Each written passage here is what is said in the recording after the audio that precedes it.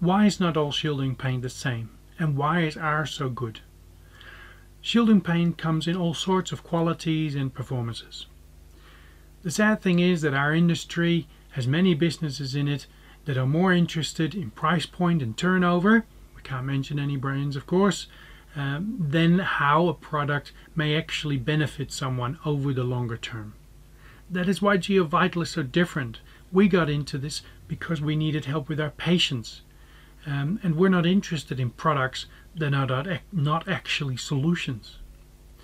Most consumers buy cheap EMF meters that measure the air for high frequency radiation. Most of these meters are go up to 2.7 gigahertz. Most shielding paints just focus on the 0 to 2 or 0 to 4 gigahertz range. And so when doing an air measurement, and especially an air measurement with a low quality meter, it shows the paint performs okay. But what about the higher frequencies? Directional transmitters, how one tower talks to the next.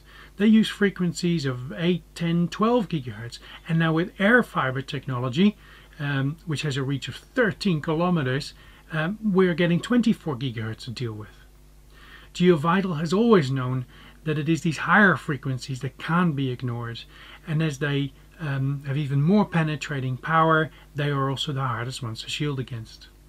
In the development of our shielding paint T98, we wanted the best performance also in those higher frequencies.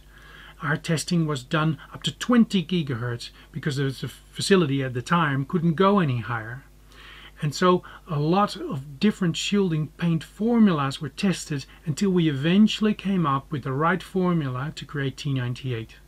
With T98 we got the results with patients that we were after, both in the lower body measurements that we were after, but also the frequency of health recoveries being brought about.